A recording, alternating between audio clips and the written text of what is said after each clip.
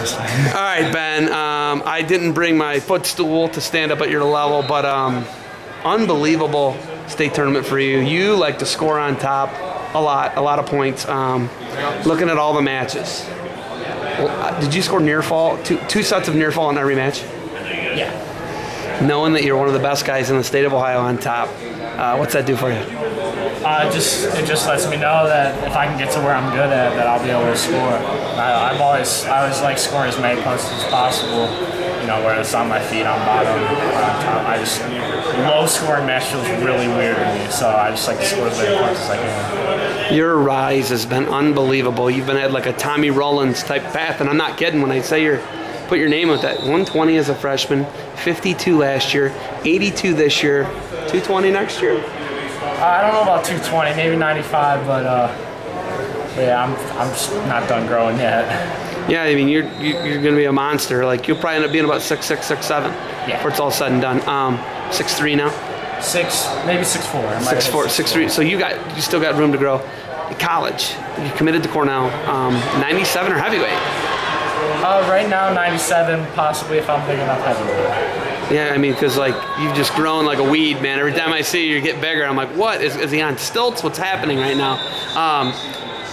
Runner-up as a team. What's that mean to you? I mean, it's great. We didn't get what we came here for, but we came home with some hardware, so that's good as a team motivator.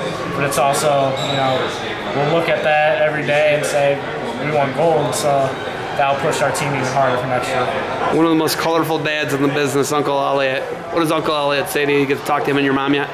I went up there and hugged him. He was crying. Elliot was crying. You just put that out on national media. I just want you to know that. It's hard to make him cry. Yeah. So he's a hard dude. Yeah. Did it make you happy? Yeah. You got a big smile on your face. I'm happy. The loss to Moore. To Moore in the D's finals? D's finals, yeah. What did that do to you? That basically, in my mind, is like, all right, I'm not losing again. That loss was awful.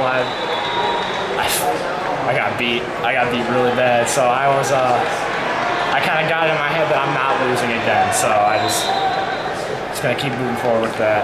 What does Coach Burnett say to you? What's his biggest advice to you? You don't really wrestle Burnett style per se.